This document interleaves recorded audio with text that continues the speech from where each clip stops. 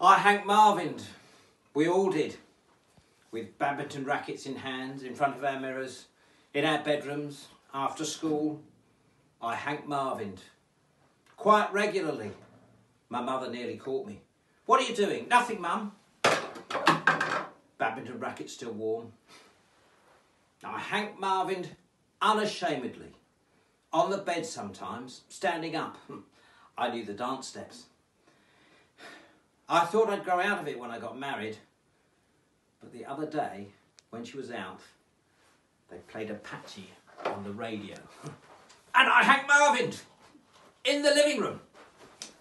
I straightened the place out afterwards. But somehow, she'd found out. I'd been seen.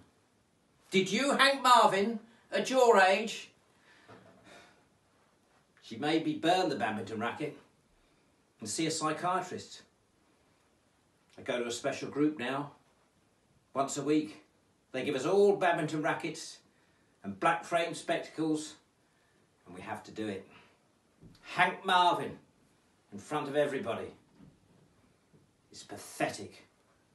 Half a dozen men in their late 50s, badminton rackets in hand, spectacles on, doing the dance steps, grinning inanely. Shadows of our former selves.